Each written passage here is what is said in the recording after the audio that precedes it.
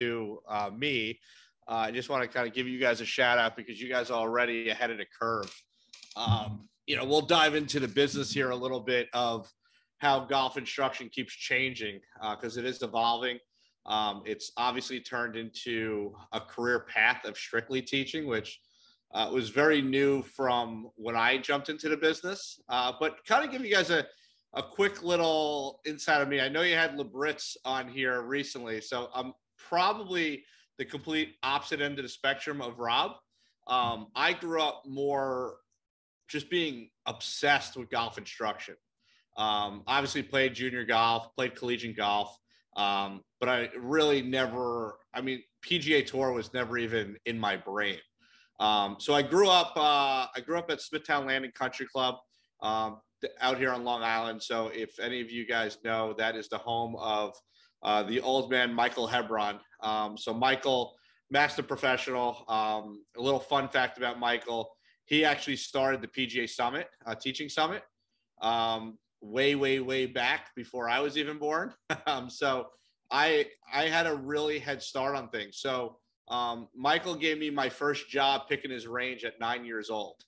So at 9 years old, I was picking range balls for free golf. And that's pretty much how I got into golf. But what happened by the time I was a freshman in high school, still not getting paid to pick the driving range, I asked Michael if I can shoot video on his instruction.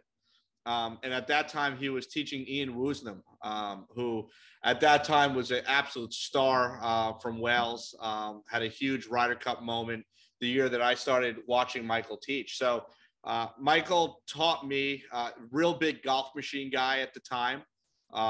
If you do any research on Michael now, he does a lot of research of his own on how the brain works and how compatible learning with the brain in the instruction. But for me, I read the golf machine at 13 years old, cover to cover. And I was supposed to recite all the accumulators and everything that goes with the golfing machine. And that was my book through high school. I really didn't care much about school. I was sprinting out of school as quickly as possible to get down to Smithtown Landing and watch more and talk more. And Michael was amazing with his time. Michael spent a lot of time with Ben Hogan, spent a lot of time with Mac O'Grady. So really, he was a golfing machine guy. Ben Doyle was his big guy. So that's how I got into instruction. So right after college, I'd say 21 years old, I moved down to Orlando, Florida, and worked for David Ledbetter for a year. And while I was with David, I realized I didn't want to work at an academy. I wanted to be at a country club. I'm a Met section kid. I grew up in the Met section. Playing was important to me. And I didn't want to sit and just do golf schools. I want to do things a little bit different. To what really irked me about it, and David was amazing, but what really irked me, and you guys will notice this once you leave school, is giving 30% money back to the house never sat well with me. And at that point, I was just stacking balls, but that was something that never really sat well with me. So what happened was I went and worked at Calusa Pines down in Naples, Florida. And I worked for Eden Foster, who some of you might know that name, but Eden's the head pro at Maidstone. It's been there for maybe 22 years, but he opened up Calusa Pines. And that was my real start in the country club world, right? I didn't know anything really about the high-end private. At this point, I didn't do much video stuff. I was, I was a Michael Hebron disciple. We didn't do video. It was ball flight laws. It was really watching where the ball started, where the ball ended. And again, utilize my stuff from the golf machine. So Eden really helped me get into the high-end private world and learn what those lessons look like. And then I'd say my biggest break, Shay, you'll appreciate this one. My biggest break happened 3 years later when I got an assistant's job at Fresh Meadow Country Club by a new head pro named Matt Dobbins. And it was really cool. So we had Dobbs. Dobbs just won the Long Island Open the year prior. He was at Deepdale with Darryl. Really awesome opportunity for me. Again, guys, I had no idea where I was going in the industry. I had head pro in my brain at this point. And to put it lightly, I was horrible at the operation. And Shay, you'll appreciate that, throwing that back to Matt, and he'll echo that. I was absolutely dreadful as an assistant golf professional.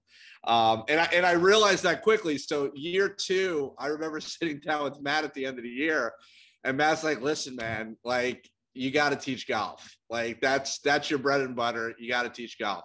And I remember this, I was 24 years old at the time, 24 or 25, right around then. And he goes, listen, you got to learn how to teach with technology. He goes, until you learn how to teach with technology, you're just going to be another guy. And when you have knowledge of something that the generation prior to you do not have, that's a huge plus. And when you can measure something, and the whole term of measure, don't guess really didn't come out yet. And this was, this is the day of TrackMan. Swing Catalyst wasn't even a thing yet. So Matt, I'm indebted to Matt forever. And I remember when Matt got the phone call to go to Meadowbrook, it was a very weird moment because I was established as a teacher already, but I wasn't quite ready to work for somebody else. I mean, at that point, Matt was family, Lori was family. And I stayed at Fresh for a short time, and then COVID hit. And when COVID hit, they shut down the courses. I don't know if that happened to you guys wherever you were, but to us, we couldn't show up to work. I couldn't teach golf, and that's how I made my money.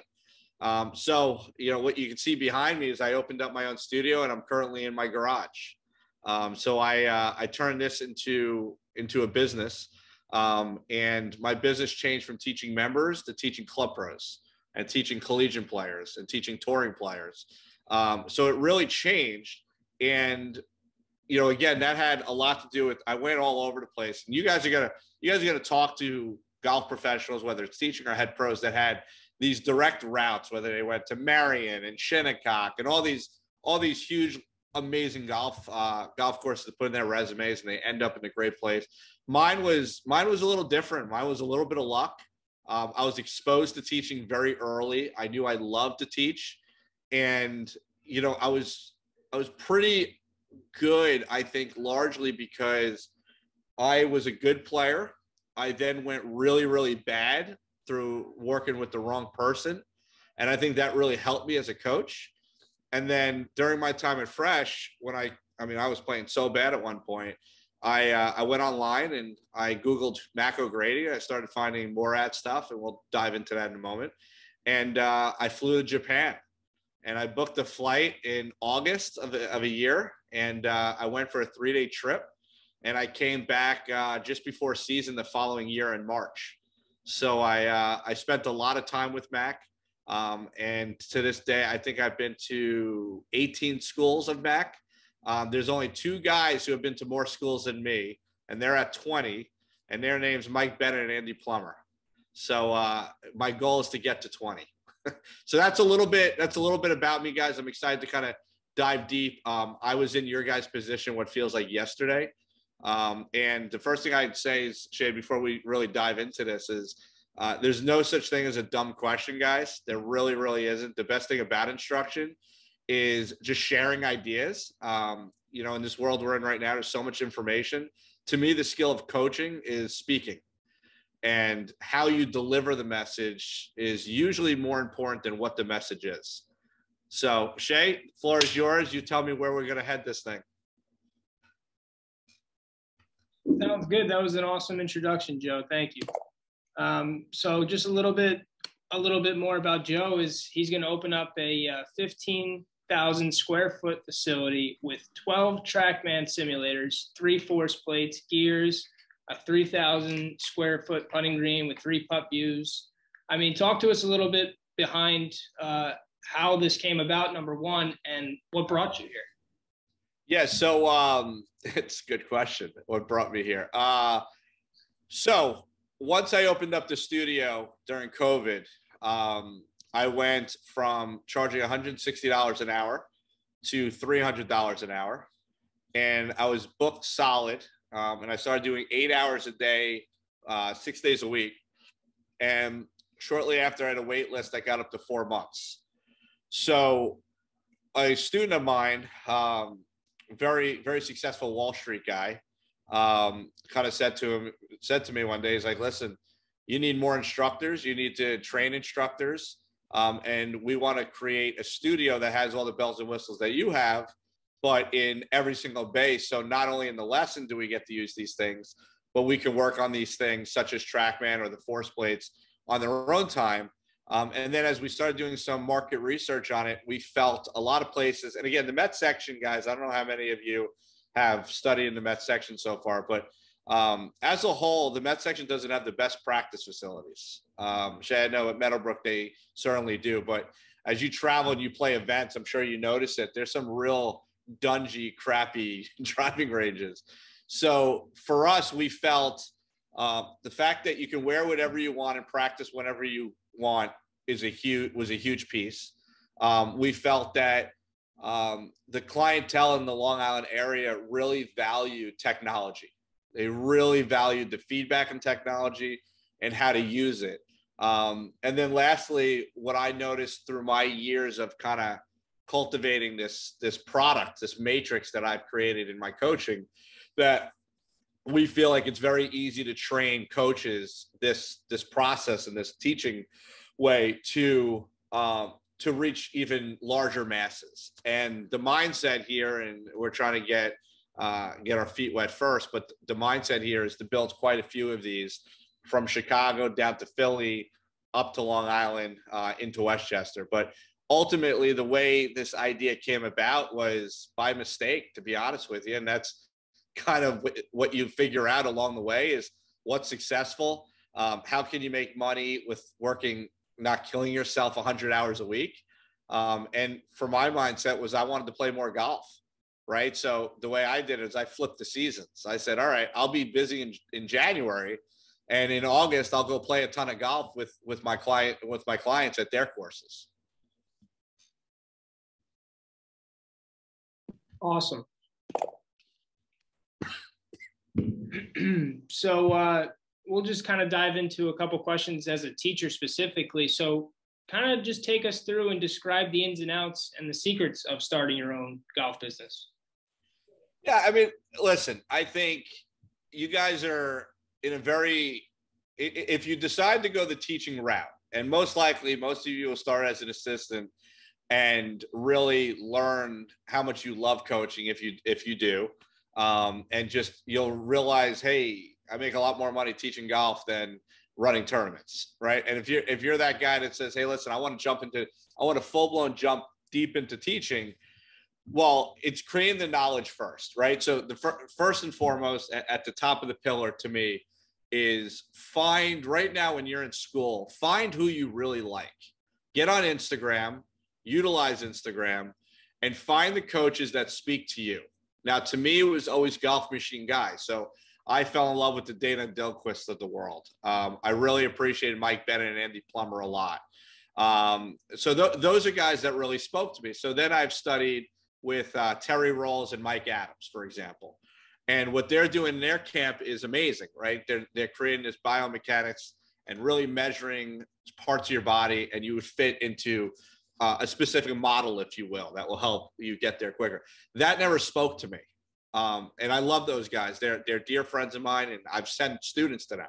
But the way my brain works, I speak in a very Golf Machine, Morad way. I like the P system a lot, but that's how I see golf swings. So when I'm out there on tour, I like the Charles Howell swings. I like the Robert Rock swings. I like Alex Noren swings. Like, those are swings that mean much to me. And in my time with Mac, that's why I went to Mac, because he spoke the language that I spoke and felt as a kid. So I think that's a big piece for you guys as you're growing up, is don't be scared. A lot of coaches will tell you, don't get caught up in a swing philosophy. Don't get caught up in swing theories.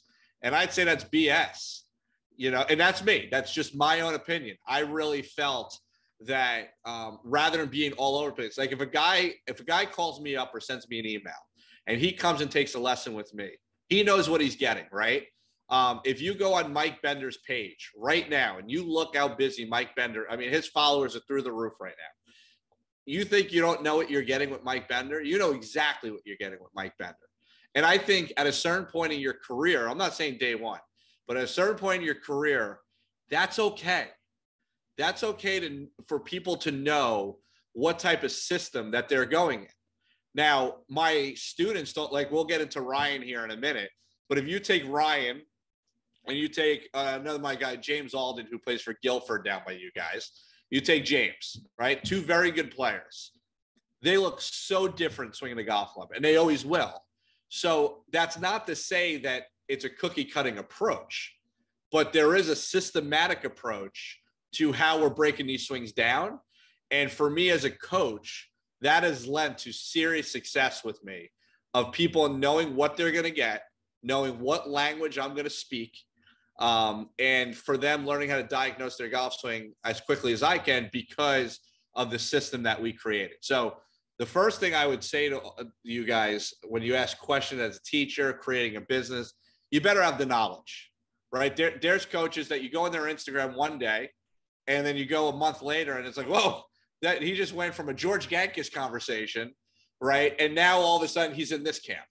And it's like, okay, but where's the common? And I think that's a very important piece to understand. And that's stuff you guys should be looking at, right? Go on Instagram, really big names and not really big names, and say, hey, what are they doing well? What are they not doing well? And to me, I think a big thing that I've done that I've stayed true to really probably 5 years into my time at Fresh, and I learned this, I said, you know what? Those are my coaches that I'm going to go watch. Those are my coaches I'm going to go study. I'm going to ask questions. I'm going to look at their stuff on YouTube. I still go back on YouTube and I'll look at old Mac O'Grady stuff.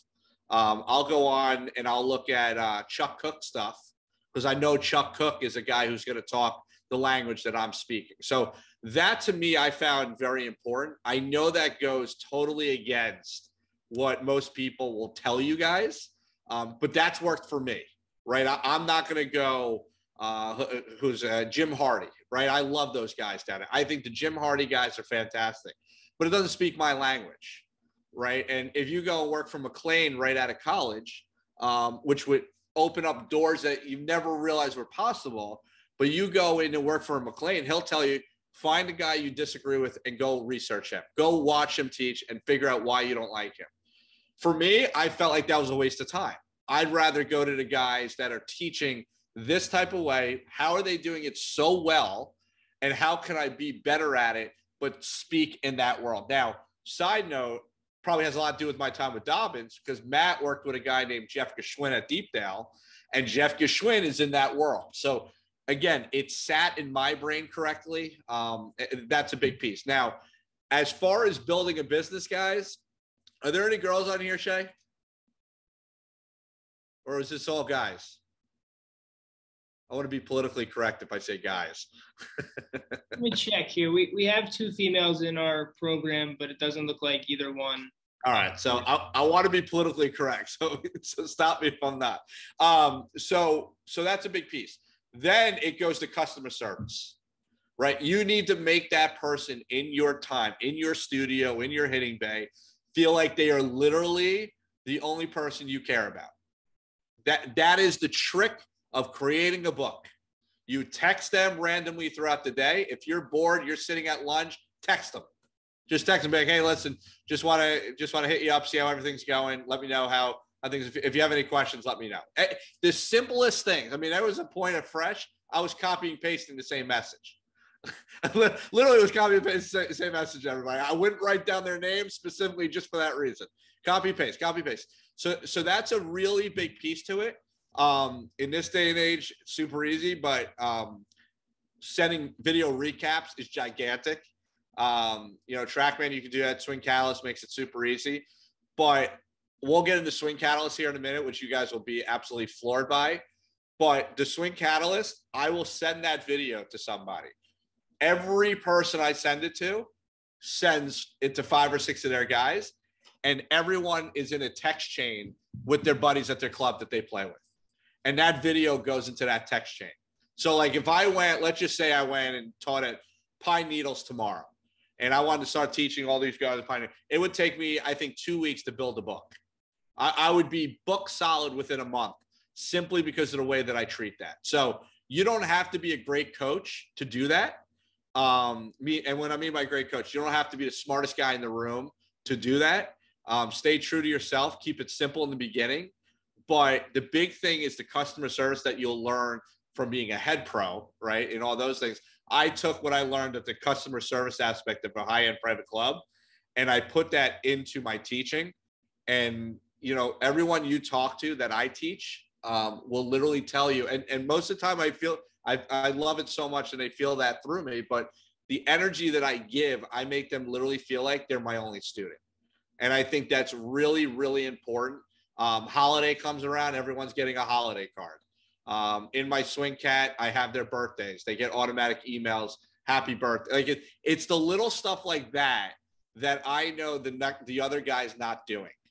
And I know if they're bought that much into me, they're going to work that much harder. Now, the other end of it is I'm a bastard in the lesson. I mean, I had a guy today for 3 hours, we did grip.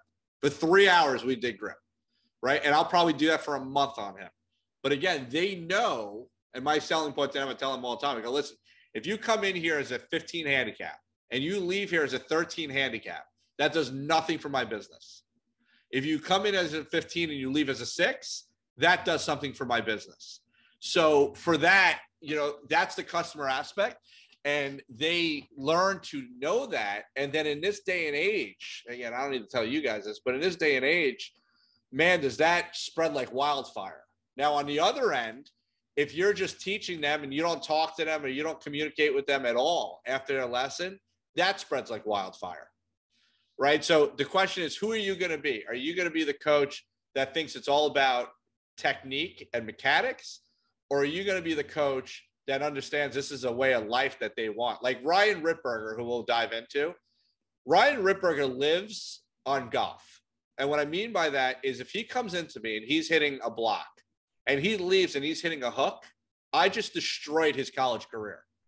Destroyed it, right? If he comes in here and he creates the driver yips in a week, I mean, it might as well be a heart surgeon killing somebody. And that's really how I look at it at every level. You know, it sounds crazy, a 20 handicap, you're like, listen, the guy slices the ball 100 yards. Well, I look at it as that's my responsibility to fix that. And it's a serious responsibility that I take. I think that's something I didn't realize early on in my career. But, you know, what you guys got to think about is if you go and take a lesson with somebody and it downright sucks, and you know that lesson was horrible and you're not sure of it, imagine you being that coach now, right? Imagine you being the person who did that. You never go back, and you'll tell 5 people that will never go back.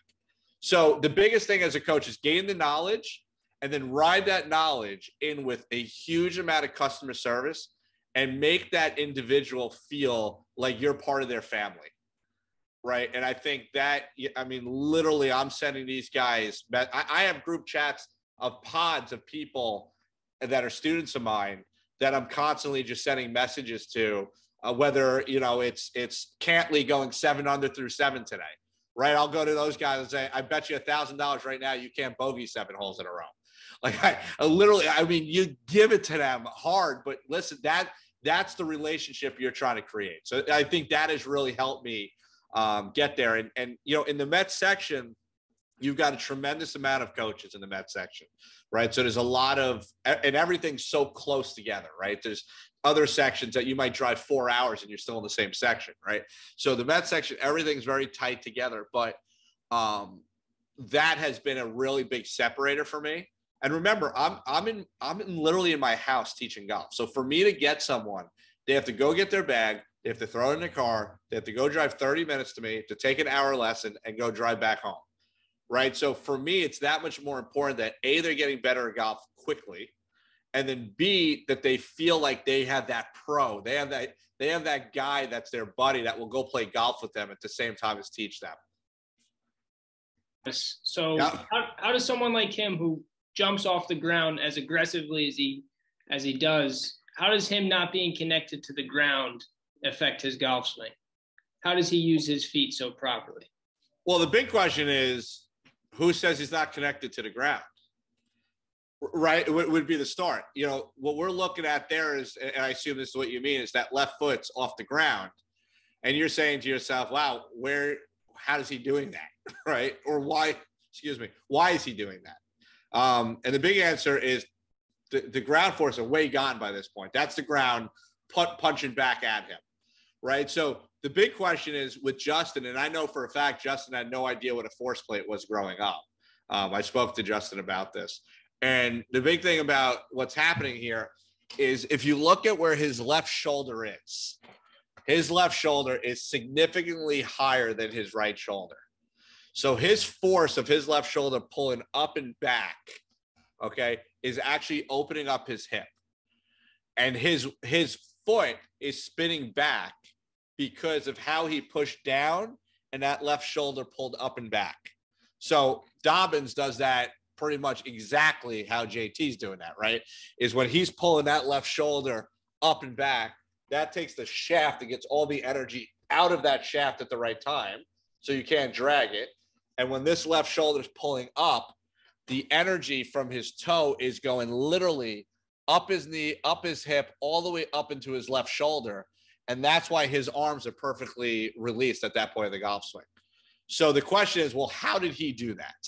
Right. And it happened way, way back in the golf swing as he was pushing down at his left foot on the backswing, right? As he creates that amount of tilt that he creates, as he pulls up, think about it as an uppercut, right? So if you just went and you did a huge uppercut, look how my left shoulder just pulls up out of the way.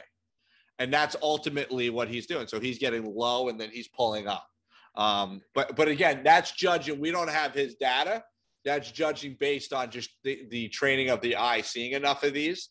But you're going to see a lot of guys. I mean, Bryson does the same thing. These guys want to spin their left foot out because that's what's getting the energy back out of the club into their body.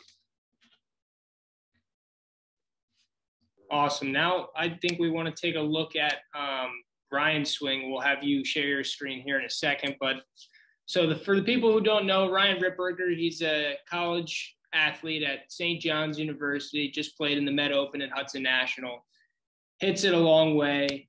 You'll see some of his numbers here, but here's his footwork at a couple positions. And Joe, kind of take us through what his transition is looking like here in the feet. Yeah, so, Ryan came in here and, I was working with his dad for a while, and his father's the head pro at Garden City Golf Club up here in the section. And his father won the Met Open at Bethpage Black, actually, quite some time ago. But nonetheless, he won it at Bethpage Black. And his father was averaging out like 240 off the tee when he hit it, when he won Black. So it shows you how on fire his wedge game was. You really like step back and appreciate that. But anyway, so Bob, we've been grinding Bob. I mean, probably 3-4 days a week, really been going after Bob, getting his speeds going. So Ryan came back from college, which is only 40 minutes probably from here. And, he wanted to pick my brain and understand why he wasn't as successful of a driver of the golf ball as he wishes he would. Now, Ryan has a tremendous amount of club head speed, like Shay just mentioned, a tremendous amount of club head speed. Just doesn't know where the hell the thing's going. Right. So what you'll notice on the, if you're looking at the screen, and this is going to be a fun one, so buckle up for this one, guys. It's the furthest one to our left. If you're looking at the screen, you can see, you don't have to be a golf swing savant to realize that his right hip really swayed back underneath him. Right. To where his pelvis moved right.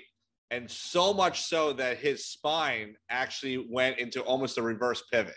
So he makes it look a little bit better than that happens, but that is what happens.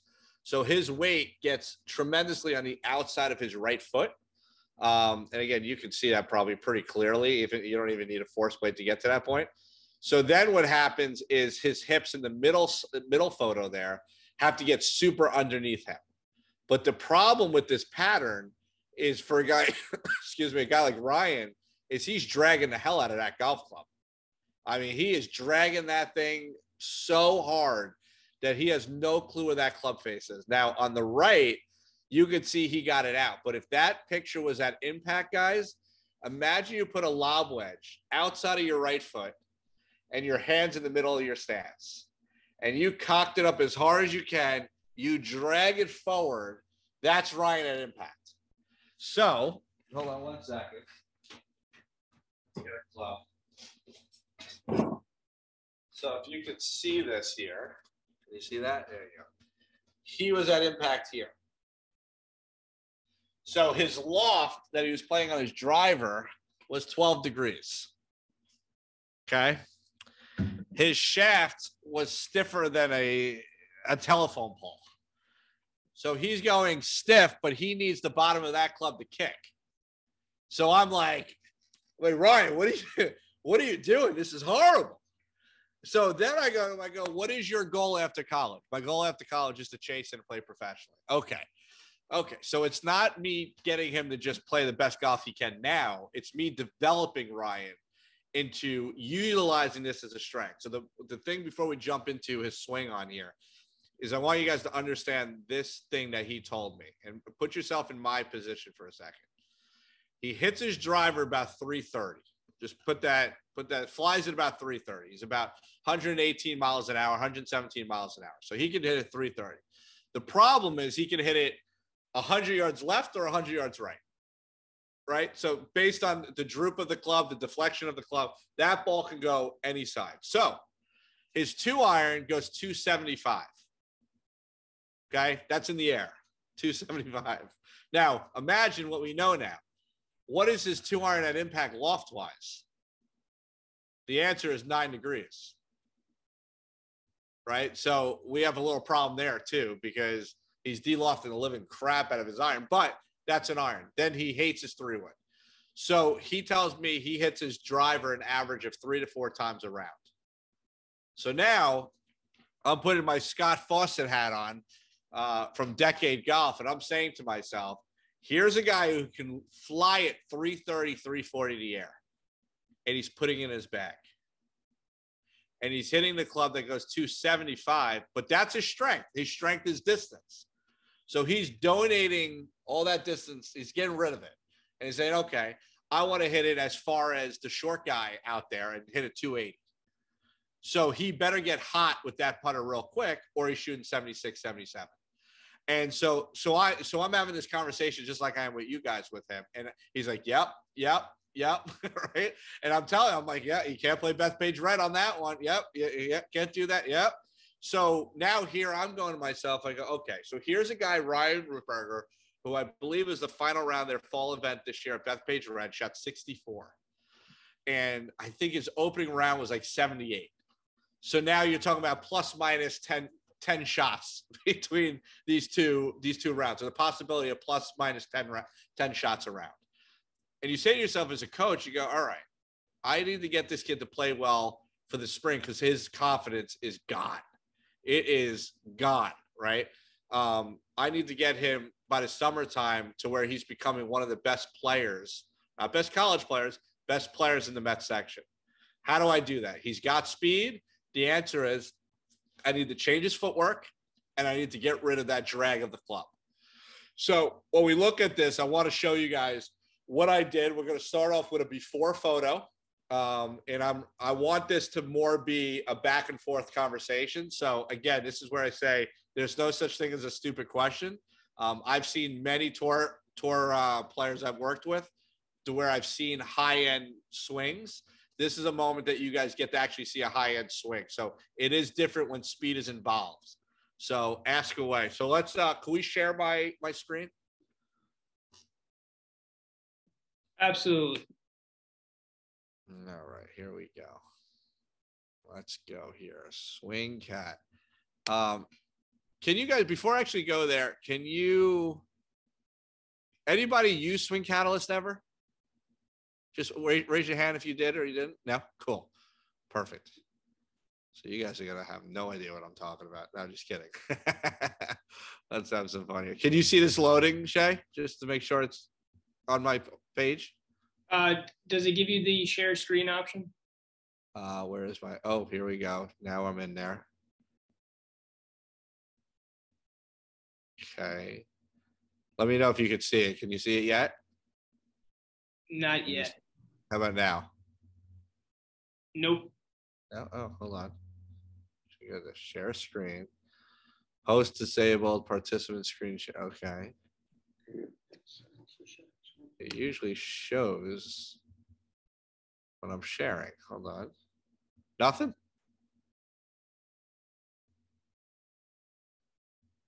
Share again. Oh, that was different. Okay, hold on. Here we go. Can you see that? Yep. Yeah. Okay. All righty. Let's pull up Ryan. This is going to be fun, boys. So we're going to go to his first swing that I've ever seen. Now, keep in mind, guys, when you watch this, you're talking about one strong son of a gun. I mean, his legs are some of the strongest legs I've ever seen. Okay, so let's go there. We're going to start with the iron first, just so you guys can kind of get an idea on what we've done. Let me go to where before I saw him.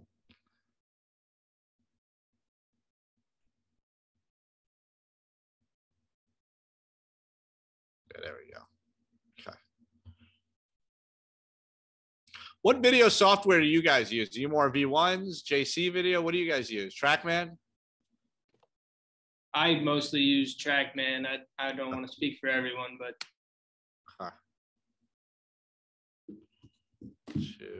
So just so you guys understand, the main reason why I use Swing Catalyst is it captures everything on one screen. So when I send these things to people, that's very important to me. So you can see, like, I can throw my TrackMan stuff here at the bottom. So, you know, when you send somebody something, you're sending them the video, you can send them the plate, and then you can send them the launch monitor. So if you only have TrackMan, it's a no-brainer to just use TrackMan. But just so you understand, in case anybody's wondering the whys there, that's the reason why. All right, so let's start here. All right, this is the same golf club, guys. These are both 8 irons. Okay, so we're gonna get Ryan into his setup. All right, so Ryan comes here on the right-hand side of the screen. So the first thing that jumped into my mind is, let's see if I have the plate running on both. There we go.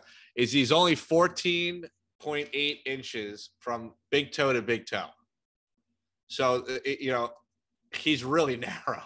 Like, he's really, really narrow. Now, typically draggers of the club start from a very narrow position. You create a lot more side bend with a narrow stance. And therefore you really yank it on that left hand with that. Typically when you're talking about dragging, and if somebody doesn't know the term that I'm using, just let me know. But when you're talking about a dragger, you usually talk about a really good player. This is usually a good player issue, a high-end player problem. So the big thing is you can see how different the width of the stance is. Now, what you're going to really notice, and what we're going to do a lot of here, is what the pelvis, or think about belt buckle, how the pelvis moves in the golf swing. This is the big thing that I found with Ryan, is how does this pelvis move? So as he swings the golf club back, there's a lot of sway going on over there versus Ryan's new move. So you can see how much more rotation of the body we have gotten, mainly because of how his legs work. And as we get into the bigger swings and the faster swings, you'll see it even more. But even in this swing, what I'm trying to get more of, and we're going to, is getting this core and this whole left side of his body to rotate more. Okay, so here, let me try to pull up one of these other ones here. Yeah, that's a good one. Let's look at this for a second. Okay. So you can really see the difference there in the rotation, but more so where the pelvis is. Okay, so again, what specifically what I'm looking at is, look where this pelvis is pointing here on the left versus you can see the pelvis over here on the right. It hasn't really turned. It's shifted, but it hasn't really turned. So a good view to look at it from here is we are at the top. Look at the shoulder difference. So now we got shoulders here, and you got lack of shoulder here. Does that make sense to everybody? Okay, so there we go. There to there. So now look at how his leg work is operating here. right? So there's a lot of swaying to the outside of his right foot on the right. Now, largely has to do with his setup, right? He was too narrow to really do too much here. And you can see how much he's reverse pivoting there on the right-hand side of the screen. But that ultimately, as we go down this, just understand that we're working a lot on his pelvis, right? So as we go down into more recent, take this swing here. This was a good one. So what we did a lot of is I shut his stance down a lot, right? Drop that right foot back, and that allows us to get that pelvis to move a little bit more. So when you look at this from the face on, where am I here? Here we go. Now it kind of gives you a look on what we're trying to strive for here on how much more he's turning. So to me, the findings that I had was, hey, Ryan wasn't turning efficiently on the backswing, and turning probably isn't even the right word, but he wasn't tilting and bending properly on the backswing. And on the right-hand side, this is just an athlete playing golf. So literally all that was an athlete playing golf. So now if we dive deeper and we don't show you his first swing, but we go into him being a little bit wider on his next lesson. And he got this pretty quick, guys, just so you understand this. I mean, I'm not sure I've ever seen anybody change something so quick in my life. All right, so hold on. Where is that? Open. Oh, he's still narrow. Okay, hold on. Okay, here, that's actually a good one for you guys to show. So, but we'll come back to that. So, you know what his swing looked like. So now let's go on his face on here. And so again, pretty wide, right? And you can see how different he's turning now. Okay, so by us moving that right foot back, that's us telling his brain, what are you allowed to do? What are you not allowed to do? That's us telling his brain, hey, listen, your hips are pretty darn tight. We got to little by little stretch this out. Now, what you guys will notice is we've done, and this is an important piece here, we got him coming in tomorrow as well, just to prove this point, is we have, let's see, how many lessons have I given him so far? Not a ton, but 1, 2, 3, 5 lessons. In 5 lessons, we've discussed the same thing. And that's very important for you guys when you get out here and you start teaching golf for a living, or even if you're teaching golf during these internships, is don't be scared to say the same thing for a year. Literally, don't be scared of that. I remember for me, and I heard speakers say this all the time, is, you know, they would tell you that, and here I am, you know, having a different thing every time. Maybe it's I forgot what we worked on because there was so many people in between.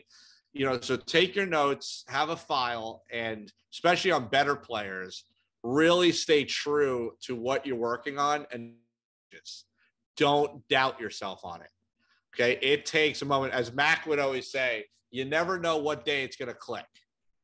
You don't know. You can work with someone for a month straight and you just don't know when they're like, why the hell did it take me this long to figure that out? Right. You'll hear that all the time. So like for Ryan, this is me just constantly just going after that cavity. So part of it is a setup problem. Part of it is he has very stiff quads. He has very stiff hamstrings. So I got to do some drills on it. Part of it is just how he's always played golf, right? So you can see I've really flared open his right foot. You can see I dropped his right foot back. So I'm doing everything I can to open up that right hip for it to go the opposite direction. That's my sole goal here, is here his hip would either stay straight right where it started, or it would bump a little bit to the right.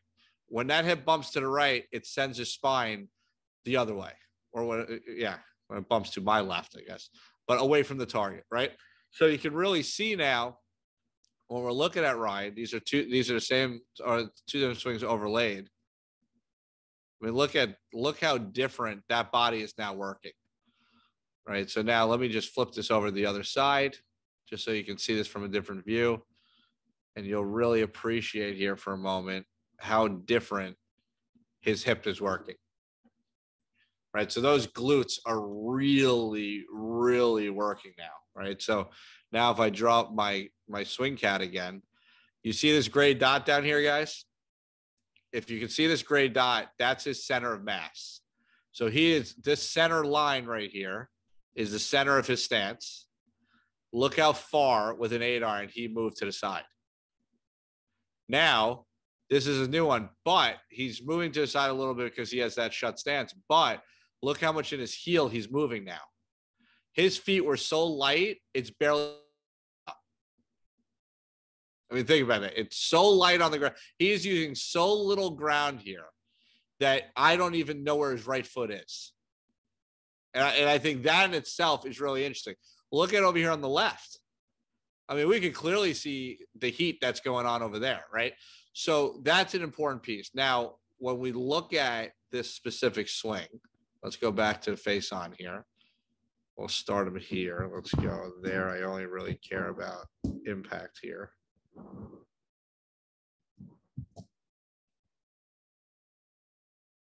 Look at this guy. Look at that drag, right? But way better. So now you can see his forces. So horizontal, vertical, rotational. Look how high this peak is in his rotational. This thing is almost off the chart, literally, right? And this is this is an 8-iron, and he's creating that much rotation. So it shows you why he's so strong. Now his verticals, for us to get rid of that drag, has got to be in this black part.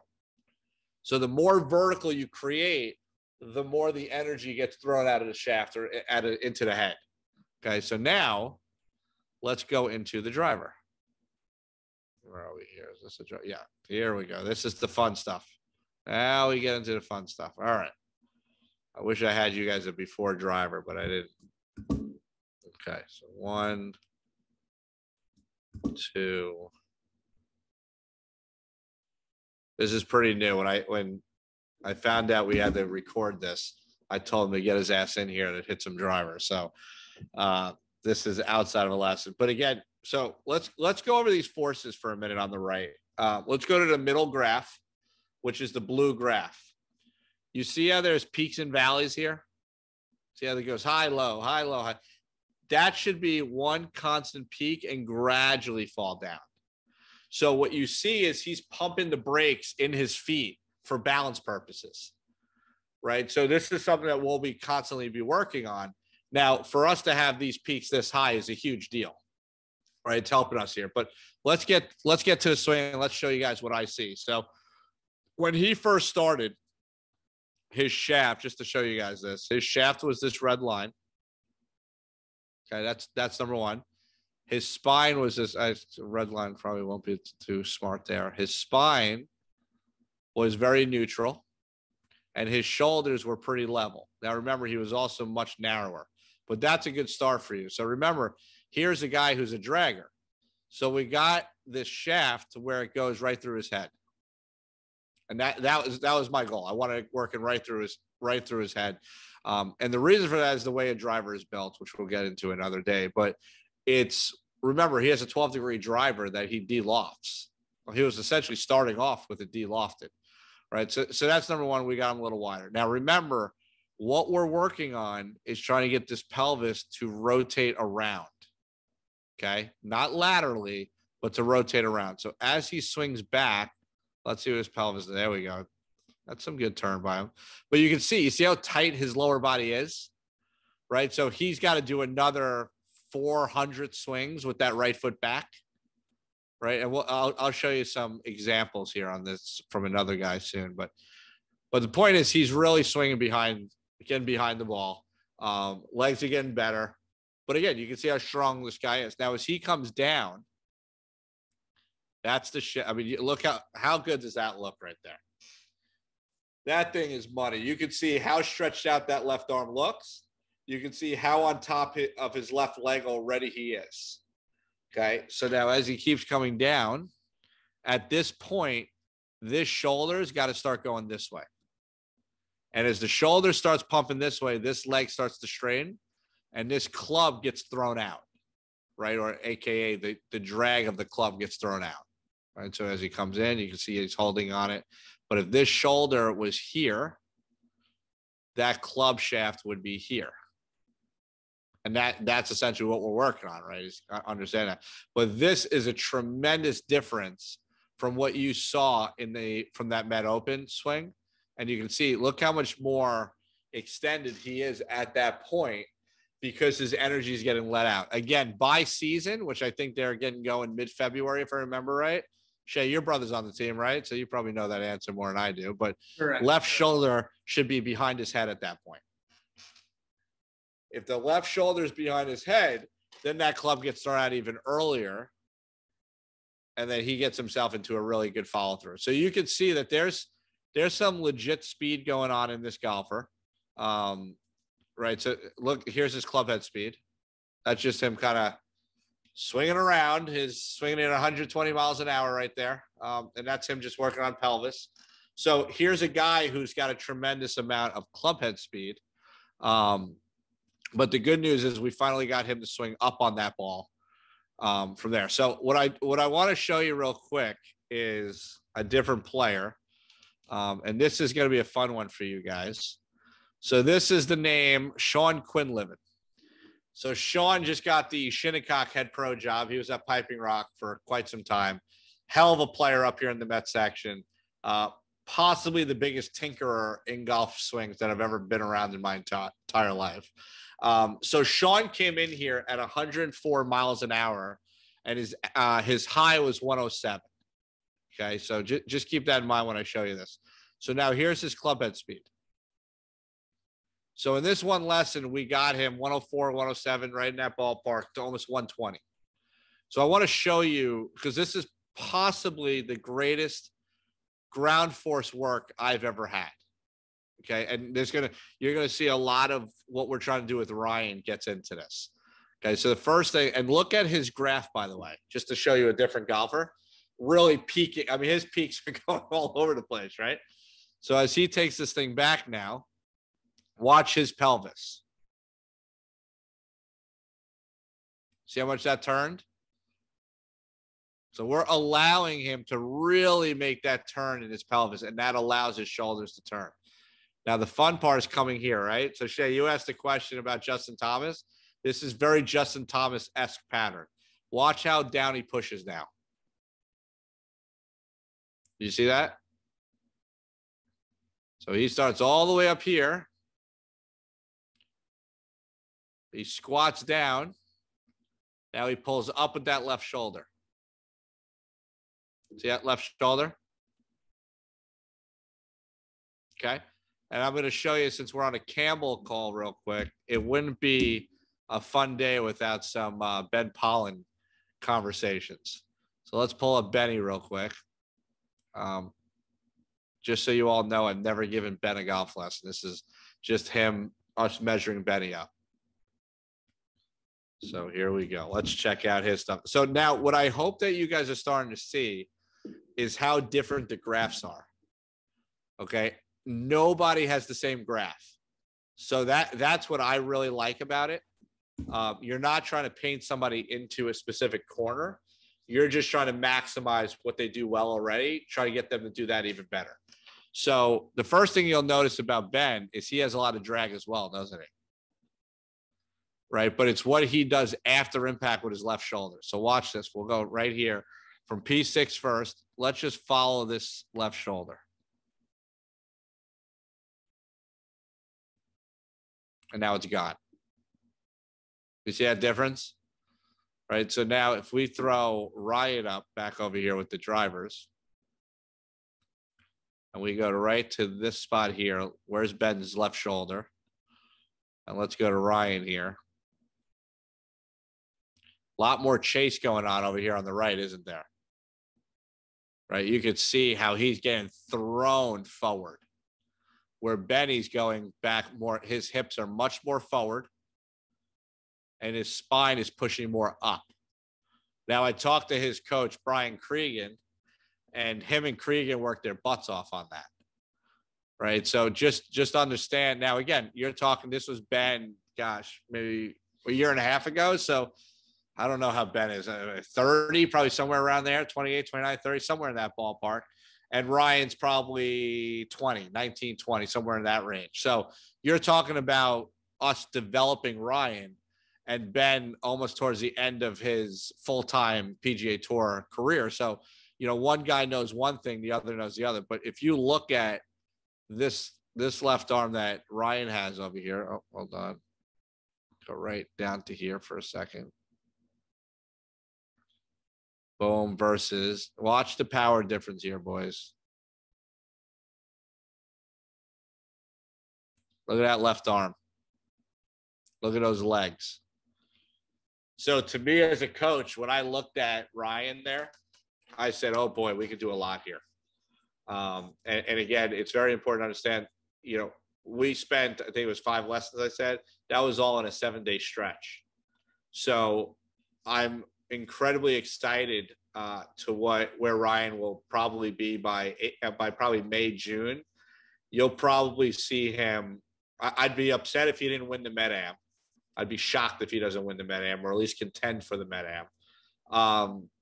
And I'd be really surprised if he doesn't go make a low am at like a state open or a Met Open move, because he has the distance to do this. Now it's important to take the governors off, but have the control of the face. So again, you can start seeing from the lens that I was looking at on this movement.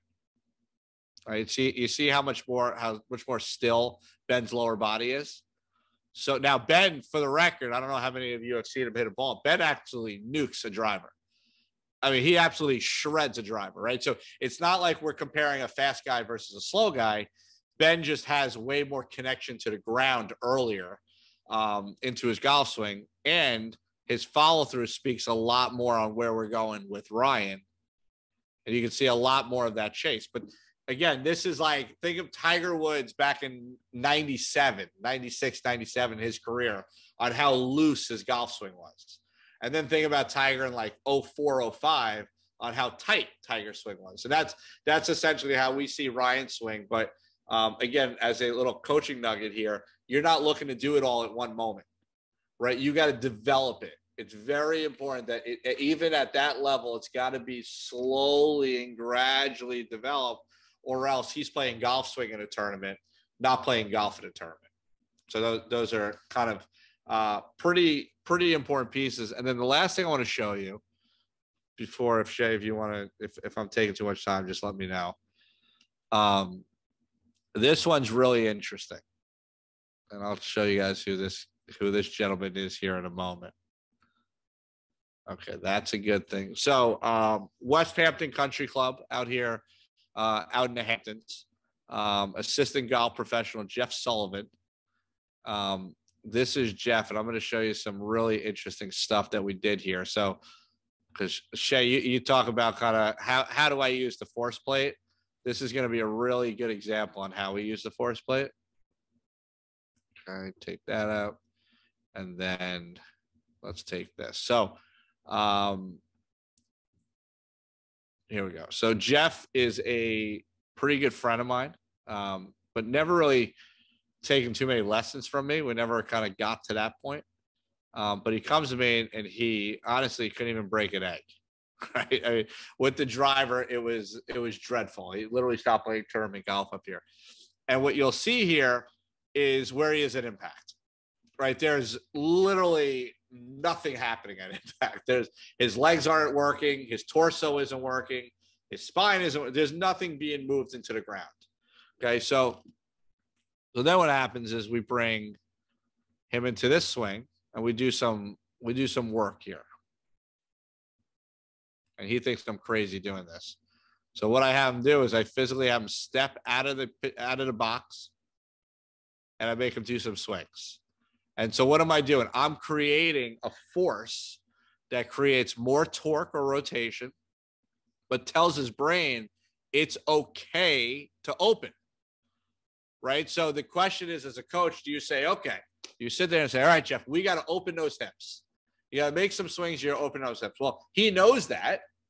Hell, he's a teaching pro, for crying out loud. He knows his hips should be open at that time, but yet they're not opening. So the question is why, and I'm a big believer in attacking it from a different angle. We know what it should look like. And again, I'm not talking about a 15 handicapper. I'm talking about a good player. So we got to create a signal into his brain to say, okay, that's what I'm trying to do. So obviously his foot wouldn't really do that in the golf swing, but his body wants to follow that. So now we get him into the swing. And then he looks like that. and he starts really turning those hips. And you can see where that club starts to swing. So here, now we'll go down more into the bottom here. And you can see these are him mapping out these patterns. And this is all using swing catalyst, guys. This is him, all these guys understanding what forces that they should be feeling. So look at how different that body now is going to move, because he understands exactly what he needs to feel, which is the best part of swing cat or any force plate. You know, you're not telling this individual what to do. They're just doing it because of what they understand now. So if you look at that swing there now versus, see, that might not be the one. Hold on. Yeah, hold on.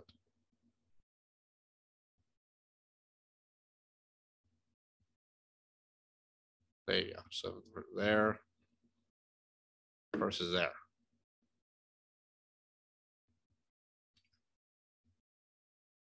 Perfect. So now you kind of take a look at that for a moment, and you could really see the difference of impact based on how we got him there. Now, a little fun fact, he's playing the senior junior, or he just finished up today doing the senior junior, and he shot 4 under on his front 9 today on his ball. So clearly he kept the ball in front of him a little bit more. So all it took for this guy was he knew what he needed to do. Like I told him, I was like, dude, are you serious with this impact? Like you gotta do something then. He's like, I know, I just, you know, everything that I try to do, I can't do it. And in reality, this is us just sticking for 2 hours, just drilling it and drilling it and drilling it, and found him the feels that he went to. And then, you know, one of the guys that I showed him was a guy, you guys probably don't know this name unless you're from the New York area, but there's this guy, Nathan Hahn. And Nathan, maybe have you heard his name before? I have not. No, okay. So Nathan plays for Columbia, and he's just hit the transfer portal, and he's going to be playing at Stanford next year. So Nathan's a really good player from the area, but you'll see here, again, another guy who used to hump the ball, and watch how his hips work. Right. So again, just so you guys can see these things, and this is me just creating a specific look that's consistent across the board. But again, here's a guy who never had that turn. And now watch his follow through. You guys will appreciate this follow through. He cannot hit a ball left. How about that? So again, you kind of, you know, the point of this call is to understand, you know, how people use swing cat. You find commonalities in specific handicap players, right? So like I break it down into plus handicaps from scratch to about a 4 or 5, 5 to a 10, and so on and so forth. And you see commonalities, right? Like a guy who's a 1 or a 2 handicap that says I have a 2-way miss, he never gets open enough, ever. I mean, it is the definition of a guy not properly getting that body open enough, or a guy like Ryan, right? A guy like Ryan who's spraying it both ways, who is taking off all of his loft. You know he's taking all of his loft off, mainly because he's not getting to the top in the most efficient way. So he has to kind of manipulate it, if you will, on the way down, or kind of fake it, if you will. So that's that. So we just thank you so much, and that'll wrap this up. My pleasure, guys. Good luck with everything. And listen, anyone have any questions, don't hesitate to reach out. Appreciate it, Joe. You got it, boys. Have a good night. Get some sleep. Okay. You too. Bye.